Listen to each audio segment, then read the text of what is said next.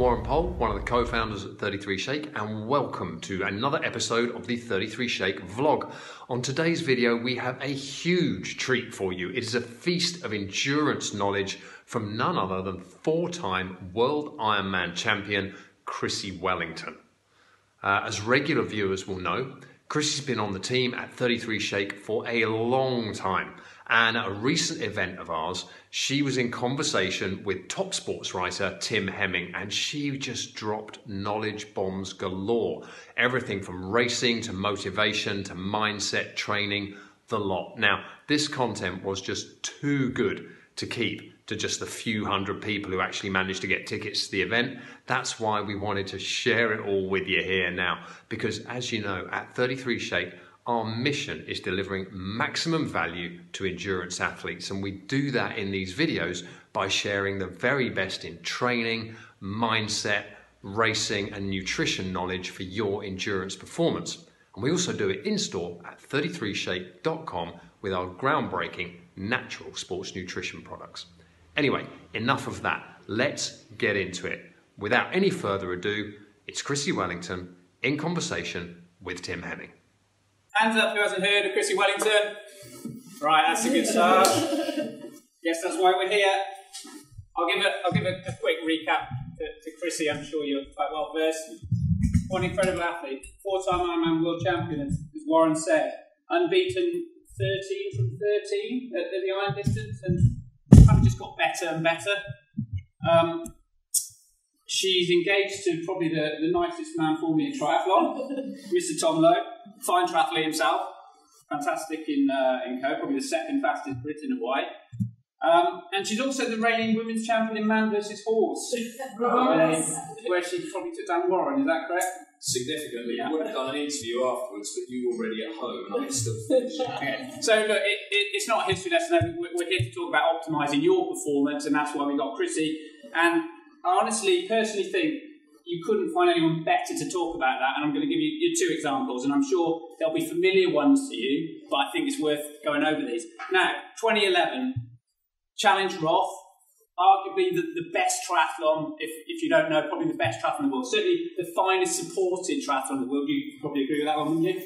We've got over 2.4 miles swim, we've got 49.49, a bike, 112 miles, 4 hours, 40 minutes, and a 2:44 marathon off the back of that. It's even quicker than me, that one. That's the world record. It's not just the world record.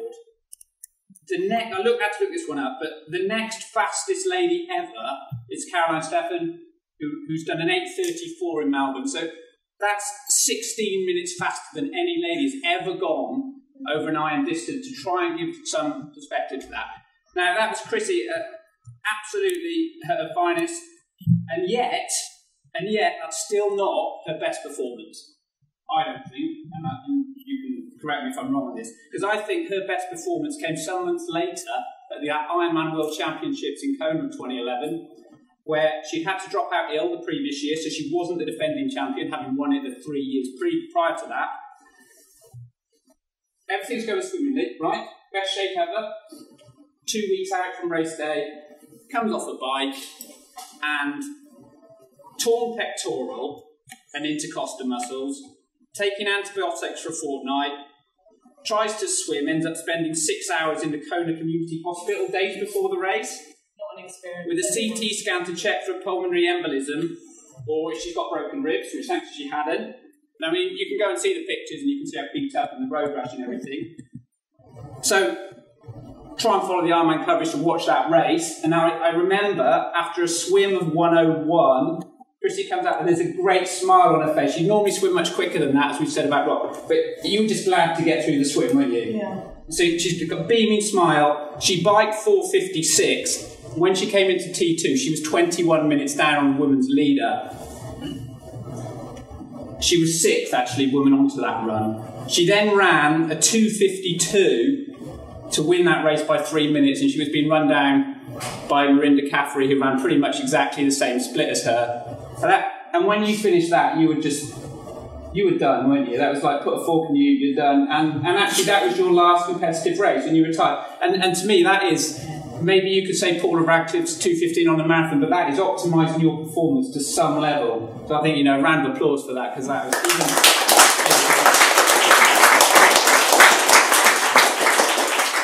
I can't understate how that's just a mind-blowing effort that was. It really was. Anyway, enough blowing smoke on. Right. We're talking about optimising performance, and I know there's a danger that time's going to run away with us here. So we're going to look at some areas where Chrissie's going to give you her experience and where you can obviously take that away, and some of those kind of key points. So the first thing we're going to look at is training, which is obviously the biggie. And when you came to the sport, it's fair to say you were probably quite green. And when you decided to go pro, which was a big decision, and you went into an extremely intense, competitive surroundings, you must have thought, I've just got to go hard. But can you talk us through those initial stages and maybe when you thought, actually, that's not right, that's not necessarily the answer? Yeah, I was an amateur athlete in 2006, and I was fortunate to have a coach in Tim Weeks. He was a great guy. What many people don't know, actually, is in the run-up to the World Age Group Championships, I actually wasn't running. I had a run injury, and so I wasn't running. So the maximum kind of run I was doing was 30 minutes on grass. So it was very swim and bike intensive in the run-up to the World Championships with hardly any running. So I amazed myself by managing to win the World Age Group Championships. And at that point, I was juggling training.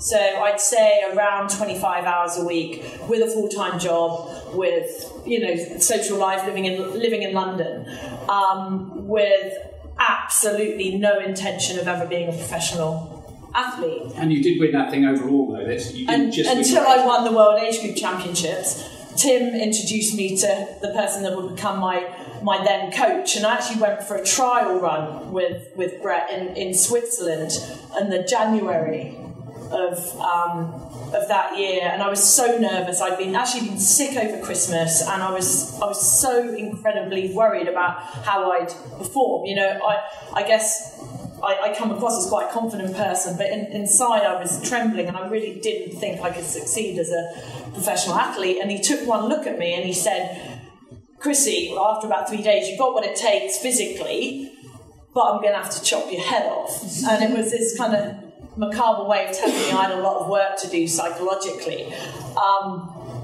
And I took the plunge and became a professional athlete. And it wasn't without a lot of angst, actually. And I think we're all scared of making change, and I'm like everyone else, and I was so scared of leaving my job and taking the plunge of becoming a professional athlete. I was so scared of failure, so scared of what people would think, scared of not being able to, pay the bills. But you never want to look back and think, what if? And so I became a professional athlete, and I thought, right, I want to focus on Olympic distance. And Brett essentially trained me as an Olympic distance athlete, so with Olympic distance volume. So my bike rides were, 3 hours. My runs were not longer than, say, 90 minutes. And I was surprised that I didn't find the training, all that difficult. I think I adapted to it quite easily. And then Brett said to me, Chrissie, do you want to do an Ironman? And I thought, well, I haven't been doing Ironman training. And so I said to him, am I ready? And he said, yes. Were you doing the intensity when you were doing the shorter stuff? And that's the key. And I think there's this misconception in our sport that in order to do triathlon, in order to do endurance events, in order to do Ironman, one needs to have X number of hours logged in the logbook, or you need X number of miles. And actually my strength and my speed and my endurance increased when I reduced the volume of training that I was doing, but increased the intensity. So saying that, we can't all go into doing nothing into, high quality intense work. We need what we call an endurance base, and I have that endurance base. But once you have that, there is no point in banging out miles and miles and hours of work. It's junk. It's absolute junk. And people think, well, I've logged a 6-hour ride. Hence, I'll be fit enough to do that in a race. Psychologically, it's beneficial because you know you can bank a 6-hour ride. Physically, it can be... It won't advance you, or it could undermine what you're trying to achieve. So I guess what I'm trying to say is that the volume of training that I was doing was probably a lot less than what people may have imagined. And in fact, at the outset, I was training for Olympic distance. So maybe explain just a little bit about Brett at that time. So he's quite a quirky character, and he does have this reputation for sort of flogging his athletes a little bit, rightly or wrongly. But you felt that actually the volume he was giving you could cope with.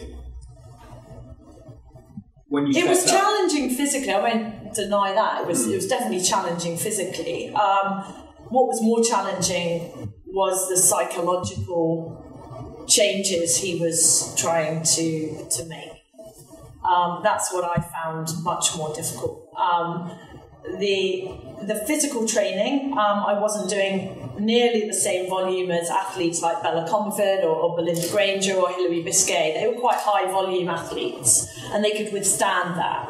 My body physically isn't as capable of withstanding that high volume, and I don't necessarily need to do it. So the emphasis for me was very much on high quality strength work and interval work, and less on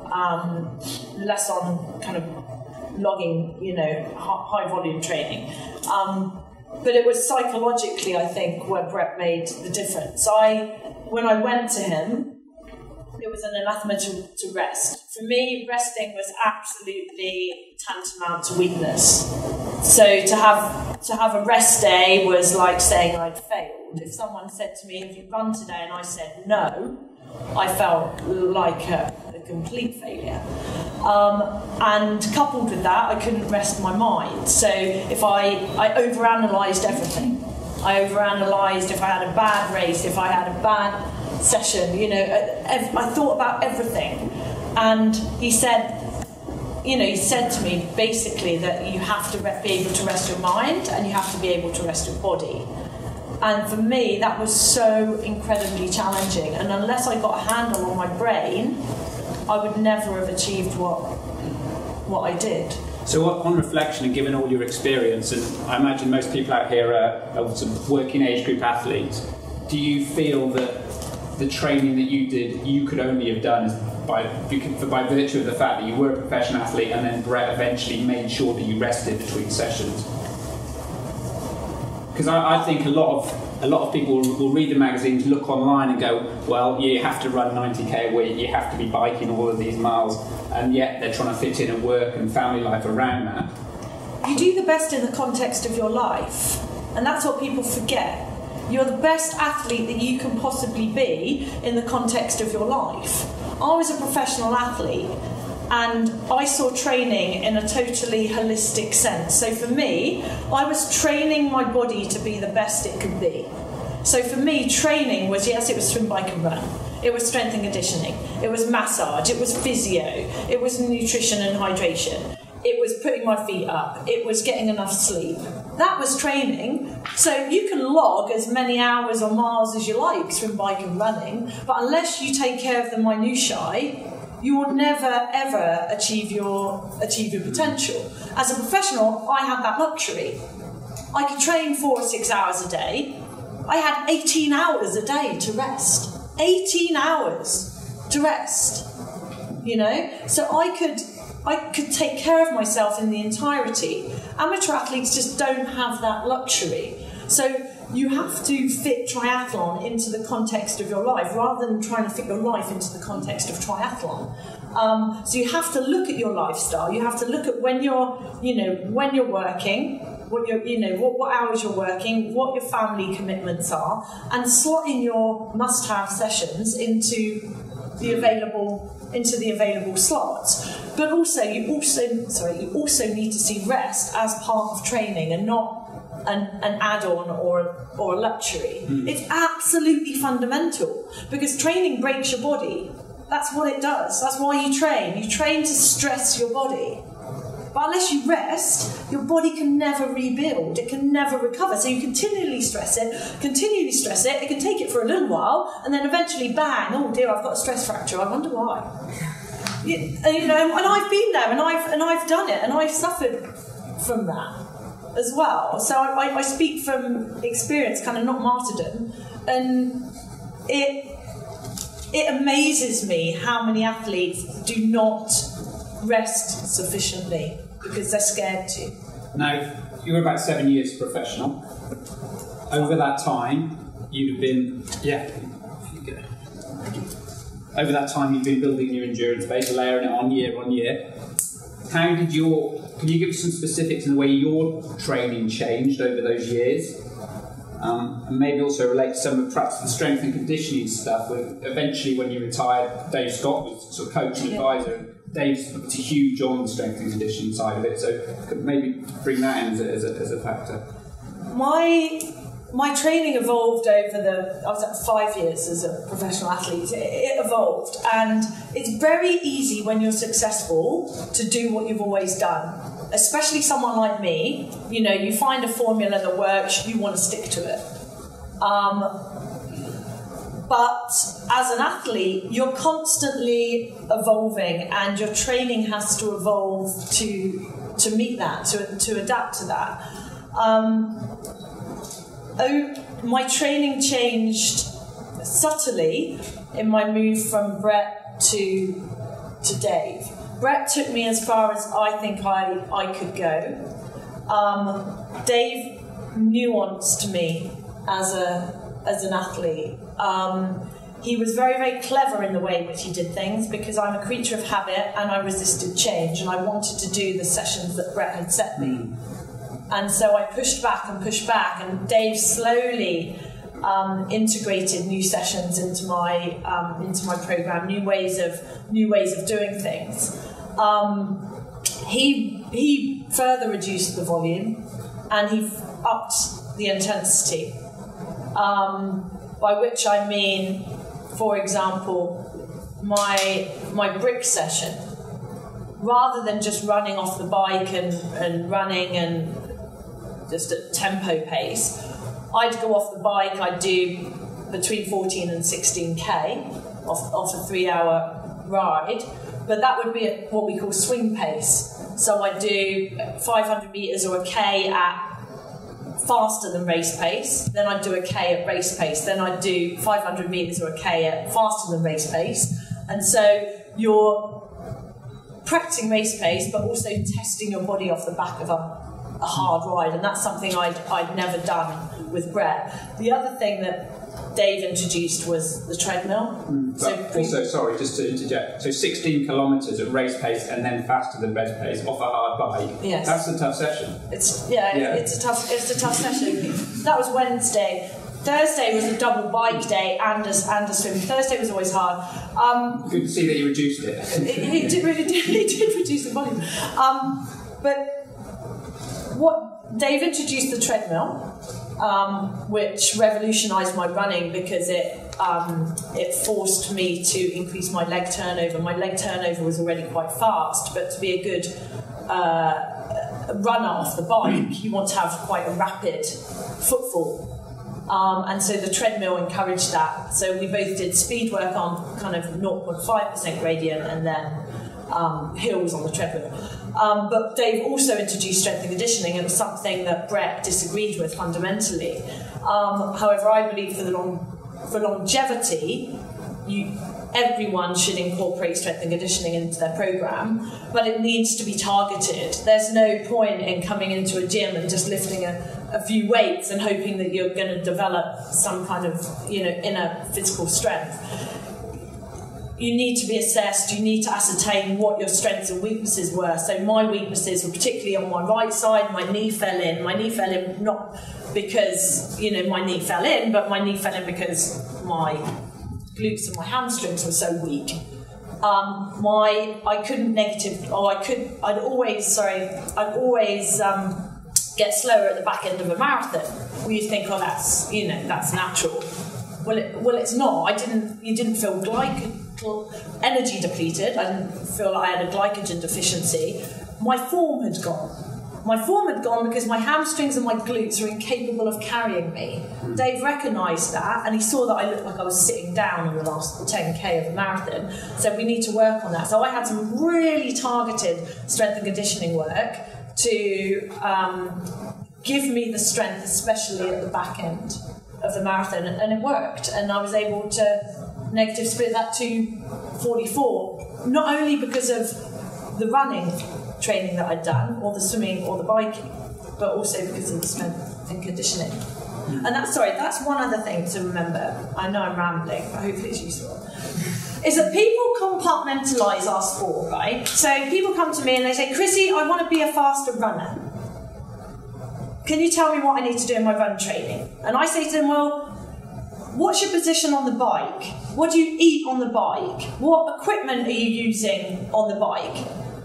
What's your bike setup like? What bike training are you doing? And they say, no, Chrissie, you don't understand. I want to be a faster runner. And I say, I do understand, and that's why I'm talking about your bike.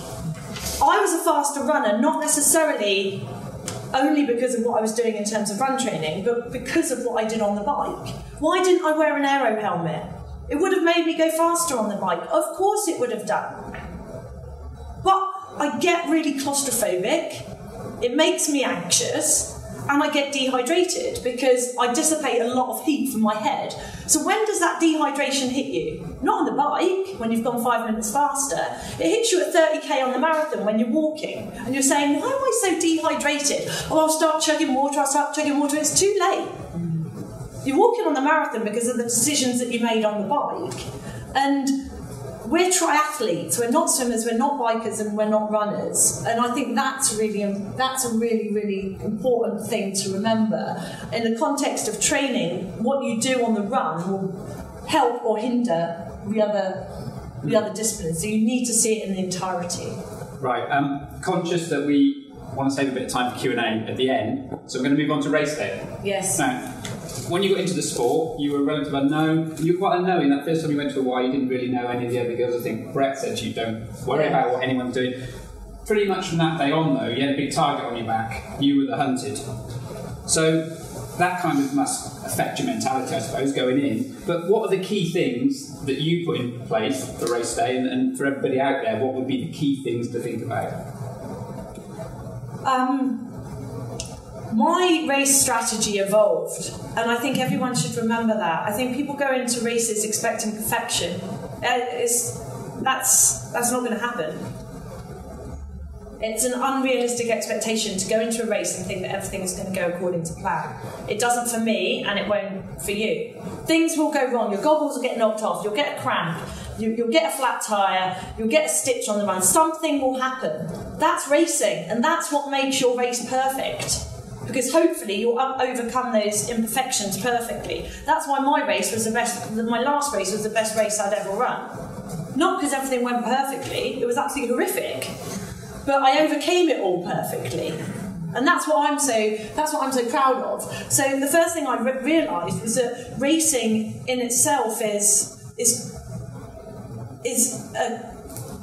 a learning experience. You're always learning and always evolving, and my strategy evolved. Going into the race, I utilised a lot of the techniques that I practiced in training psychologically.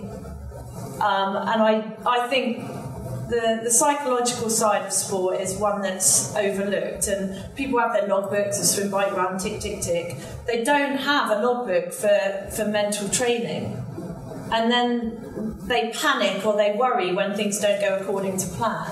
Well, that's because they haven't developed the tools. But they are tools, and you can develop them. You can develop mental strength. So I got through the last race in Kona, not only because of, the latent physical strength that I had, but also because of the psychological tools that I'd developed. So whether that's this ability to disassociate my mind from my body and take my mind into a very, very happy place, which I've had to do in training, whether it's breaking the session down. You know, we've all had hard sessions and we've thought we haven't been able to do that, so you break it down. You know, we used to do 40 times 100 in the swimming pool at race pace. Bang, bang, bang, bang, bang. Start that final race thinking, oh my God, I'm racing for 9 hours. I just think I've got to get to that swim buoy. And then why do you think I'm smiling when I get out the swim? Because it's awesome. I've gotten out the swim. And then the bike ride is 40k. I can always manage 40k. And then the marathon is 4 lots of 10k and a bit of change. So you break it down. When the going gets really tough, you break it down to the person in front or the aid stations or whatever. But you don't necessarily see it in the entirety. And that was really important to me. Having songs in my head, that's very important. I tend to count repetitively over and over again. Before a race, actually, I used to have a Kona playlist, which is really embarrassing, so no one's ever going to get hold of it. It's got Lion King soundtrack, kind of embarrassing songs.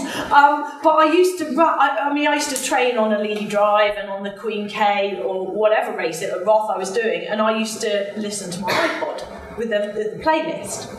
And then I'd identify landmarks with songs, so that when I raced, that's what I heard when I was racing. I heard those songs, and they meant something to me, and they mattered to me. So I think that those are psychological tools that we can all use in training that then you apply them in racing. But it's too late on race day to realise you haven't got them. They've got to be developed in training. But you mentioned the pressure. We all feel pressure. I felt pressure, in every race that I did. We all put pressure on ourselves. That's a beautiful thing about sport. We're challenging ourselves. It's not a challenge. You don't feel any pressure, and it's not worth doing it. So, do you still feel pressure now?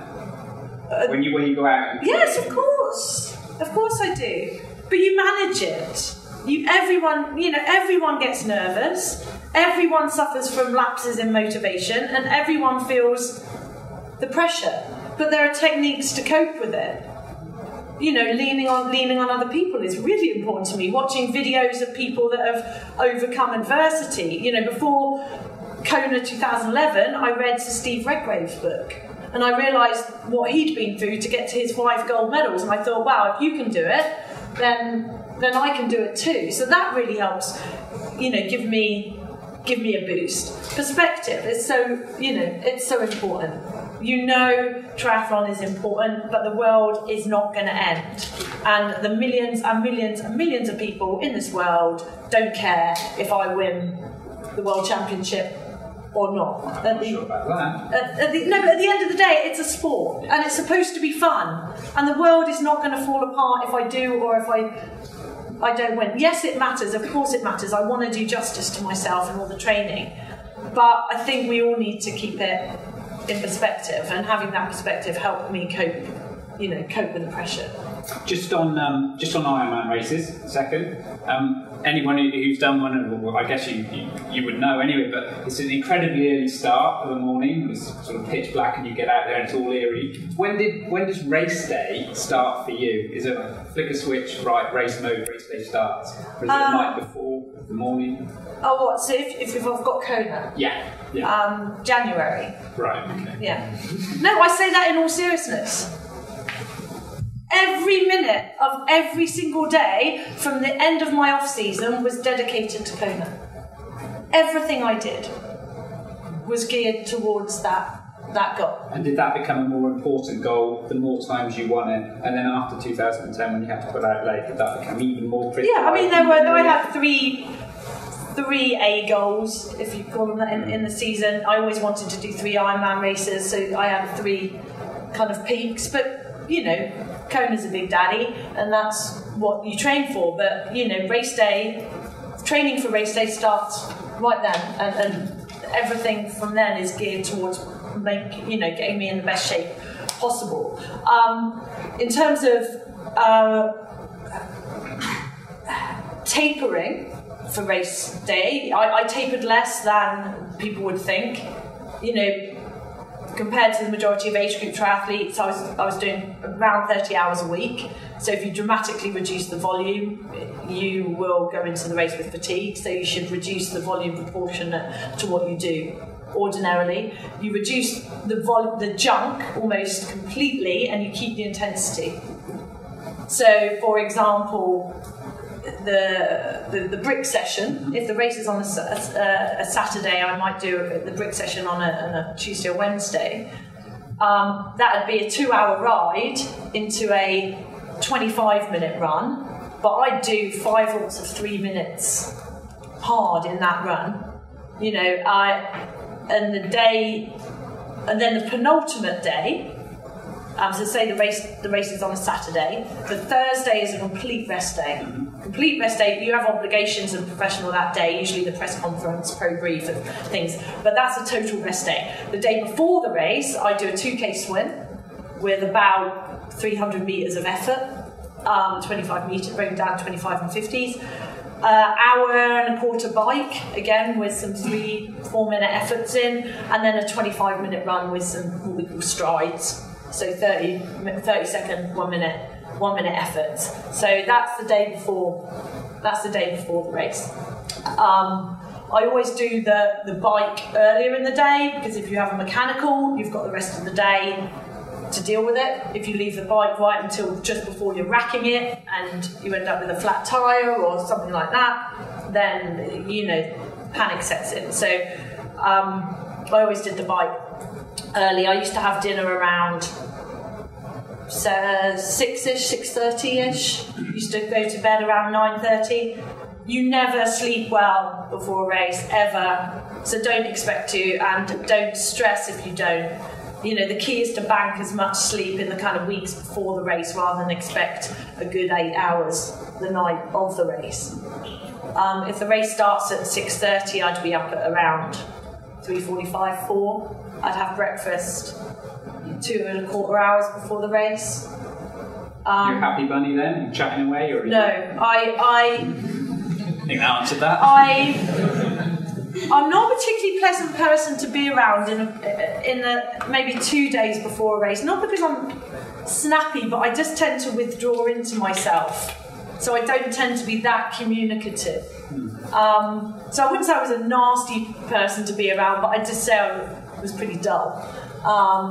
And yeah, I tend to withdraw. I tend to do a lot of visualization, a lot of relaxation techniques, a bit of self-massage, you know, videos, reading, things like that. So I just tend to keep myself to myself as much as possible in the kind of days and even hours before the race. Even, you know, before the race starts, I take myself off and just sit there, listen to some music, just try and be away from, you know, the noise and the hassle. I know a lot of amateur athletes like to get their wetsuits on about 3 hours before the start, which isn't very good if you need the toilet.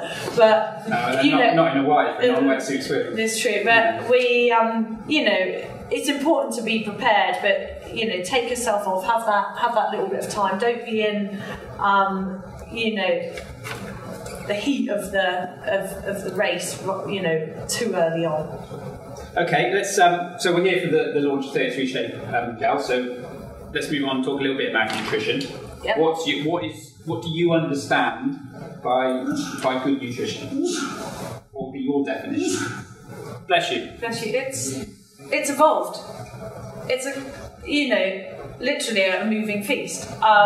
And my concept of nutrition has changed from when I was a non-athlete and started running to lose weight, developed an eating disorder, had a very distorted view of nutrition and fueling and body image, only to find running and that to be my saviour, because it enabled me to get a better handle on fueling for performance. So I read a lot about what I believe I needed to do in order to be able to fuel for performance. And that's evolved into my sports nutrition strategy that exists today. My sports nutrition strategy is my daily diet. And that's what people forget. People talk about sports nutrition and they think energy drink, gels, and a few cardboard type bars, right? That's not. Your sports nutrition for your race day performance is what you eat every day. So my daily diet is wholesome, natural, close to the source as possible foods. So I'm fortunate that I don't have any intolerances. I eat what I call kind of complex carbs, so a lot of quinoa and spelt, wild rice, not a lot of white stuff, which is essentially carbohydrates with all the good stuff taken out. So not a lot of white rice, not a lot of white pasta, not a lot of white bread. So a lot of unrefined carbs. I eat a lot of lean meats, so a lot of fish, poultry and chicken, loads of nuts, loads of seeds, fresh fruit and vegetables, eggs. I eat a healthy, well-balanced diet. It's not rocket science. And as an athlete, I supplemented that with what is better known as sports nutrition products. So, and I say that really carefully. So it was a supplement, and I think there's a misconception, one that we concur with, is that people are overusing these products. People think that professional athletes are sucking on energy drinks and gels every day in training. We're not. We use them, but we use them really, really sparingly. I could count on my two hands the number of times I had an energy gel when I was doing my long run, which was up to 32 kilometres. I didn't do it on anything. I did my long run on a couple of rice cakes with peanut butter and honey and a cup of coffee, and that's what I did my long run on. And people wonder why I'm fuel efficient. Well, it's about training your body to be so. In a race, I used energy drinks and I used gels, but I used them so sparingly, and I knew what worked for me. I knew what was palatable for me, but it wasn't the kind of foundation for my nutritional strategy. And so I believe that race day nutrition starts long before race day. People, it's almost like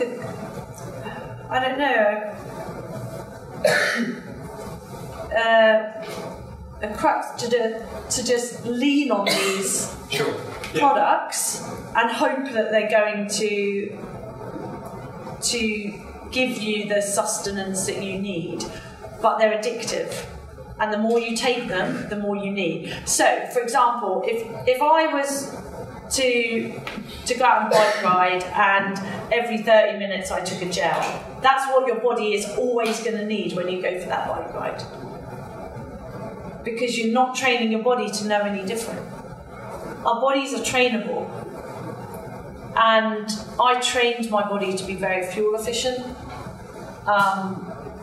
and I believe that one should stick mainly to whole foods and use sports nutrition sparingly. Okay. So, what drove you to team up with 33 Shake and being here tonight? Because our philosophies matched. Right. I was sick and tired of reading a list of ingredients I didn't understand. And that goes for sports nutrition, and it goes for my daily life. You make a Bakewell tart at home. You make a Bakewell tart out of butter, ground almonds, maybe a bit of raspberry jam, some sugar and eggs. You buy a whatever brand Bakewell tart, it hasn't got any eggs in it, or it's got reconstituted egg white. It hasn't got any butter. It's never seen an almond. It's never seen a piece of fruit. but it's called a baked or tart, but it's not. It's a chemical experiment. And I got sick of it. And I just started to read a lot more around the research that had been undertaken in order to justify the sports nutrition products that people were using, and I found it to be somewhat hollow. And I also got increasingly concerned about the number of people that spoke to me about just the things that you asked for show of hands on. How many people have gone to the toilet in the bushes? Well, I have. How many people have, suffered from cramps? Well, I have. How many people have vomited? Yeah, of course. And well, that's not natural, it's not normal, and it's not part and parcel of sport, and it shouldn't be. So we just started talking about whether there was a different solution, and I've started using the products. I love the products, and so we decided I wanted to team up with a company that I believed in. Thank you. Right, I'm just going to ask you one final one, and then we'll throw it open for some questions and answers. Just on coaching, triathlon's a fairly expensive sport. So do people need to invest and have a coach? Do you think that's an important part of it?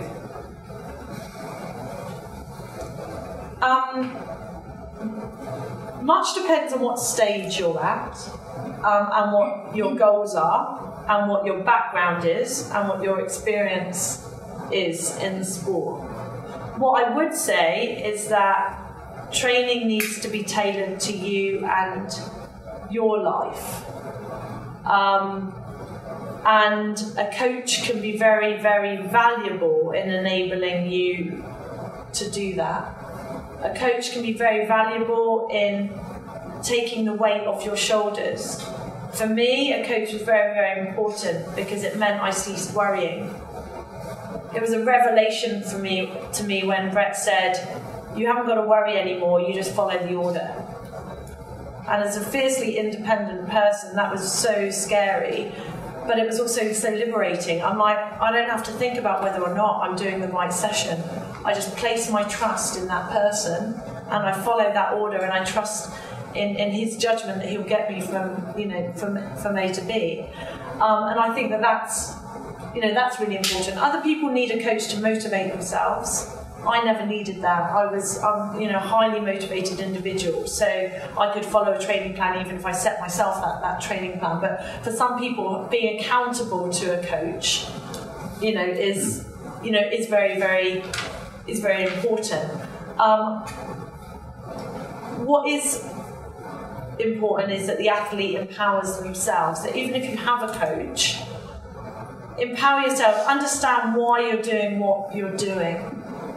And that was very, very important, and I think that's why my relationship with Dave was so successful, because not only did I follow his order, but he explained to me why I was following whatever order I'd been given. And I think that's very, very important, that we all empower ourselves to understand what we're doing and why we're doing it. So that's not to say don't get a coach, but have a coach that can explain those things to you. And obviously not all coaches are made equal.